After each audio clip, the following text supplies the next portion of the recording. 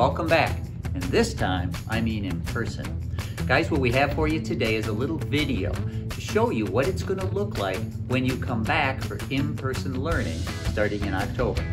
Now, we're going to take you through the day in the life of a DV student, and I want you to notice some things are going to be significantly different. Everybody has to do their part so we can come back to school safely.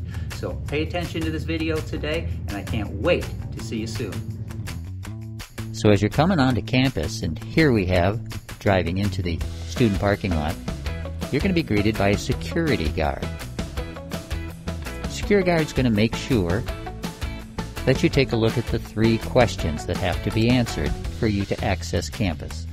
And as you know, the 3 questions have to do with, within the last 14 days, have you had contact with anyone who's traveled to a restricted country? Do you currently have a fever, symptoms of a lower respiratory illness?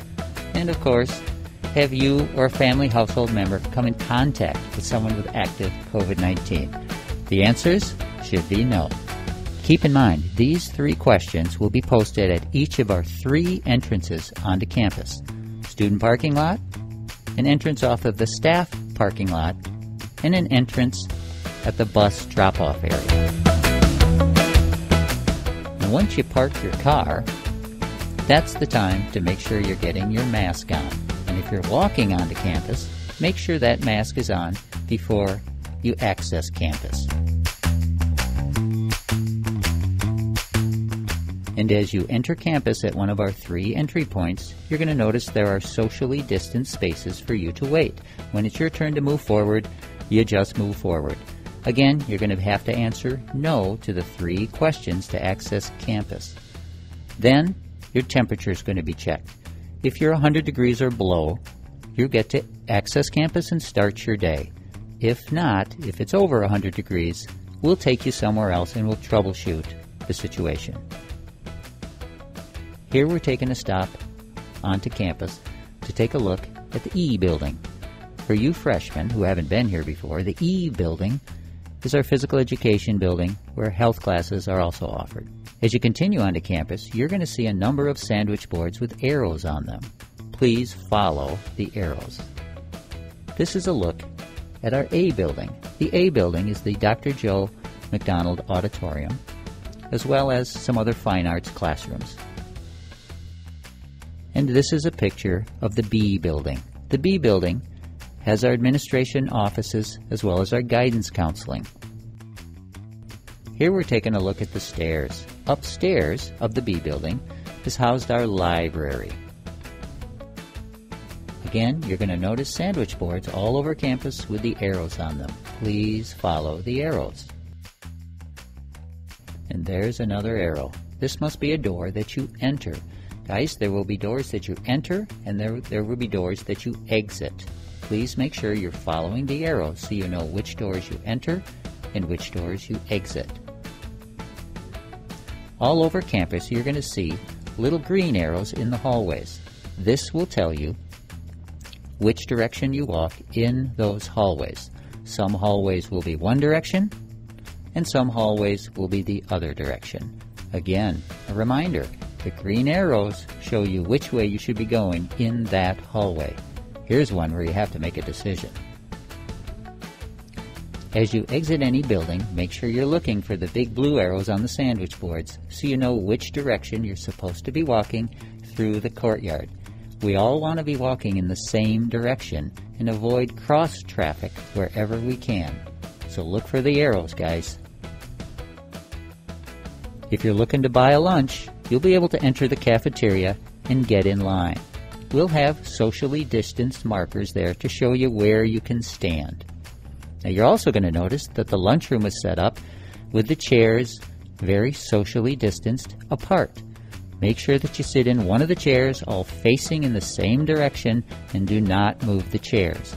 Guys, we purposely set up the lunchroom so that we separate seating in the lunchroom. Please pay attention to that. We want to remind people that if you're coming into the lunchroom, it's because you're going to purchase a lunch. If you're not going to purchase a lunch, find a place to sit outside.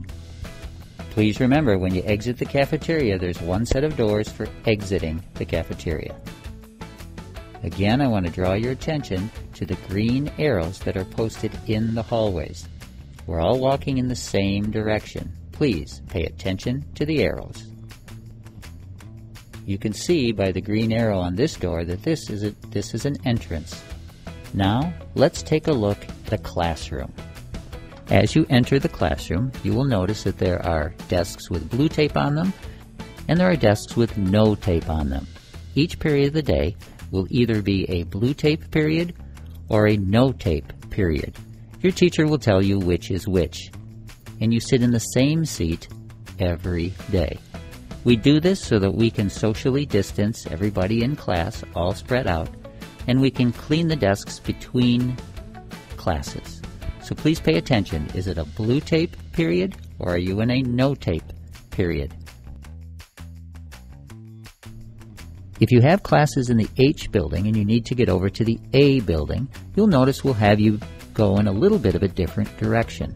Our intent there is to have everybody walking in the same direction, and it's kind of a big circle around campus. The point here, guys, is follow the arrows. We all want to be walking in the same direction. As you're walking through the A building, just like every other building, please pay attention to the green arrows on the wall. It'll remind you which direction you are to be going. Remember, we all want to be walking in the same direction. As you're walking through campus, we understand that there may be some routes that would be more direct if you didn't follow the arrows. But remember, we're trying to walk in the same direction for now, so please keep in mind your routes may be a little longer than normal. Thanks for your patience and for doing the right thing.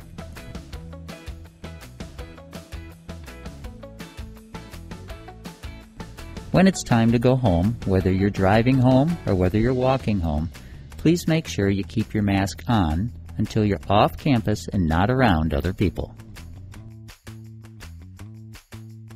Okay guys, so there you have it. A simple day in the life upon our return in 2020. I want to reiterate a few points. Make sure that you're looking for those arrows on campus.